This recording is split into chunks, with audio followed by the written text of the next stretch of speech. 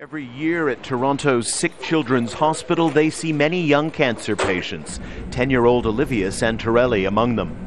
Monitoring pain is especially difficult for kids, but crucial for treatment.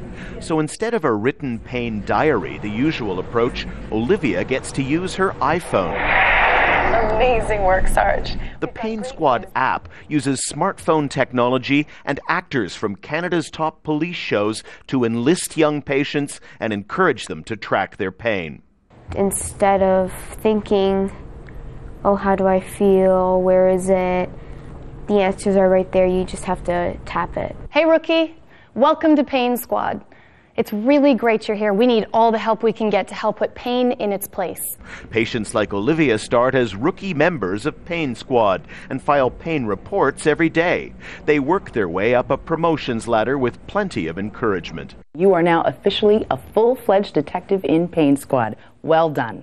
The first tests are over, and Pain Squad will now be used at dozens of hospitals across Canada and the U.S., helping thousands of families cope with childhood cancer. The app is an excellent tool.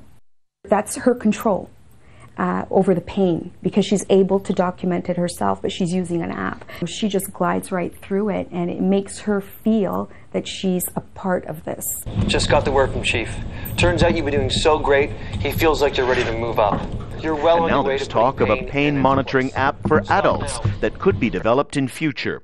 In the underassessment and management of pain, not only in children but in adults too. So if this technology could be used to help us better understand pain both in children and adults, it would be greatly beneficial.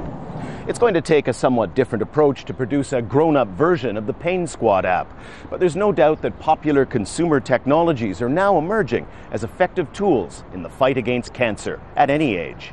Daniel Lack, Jazeera, Toronto.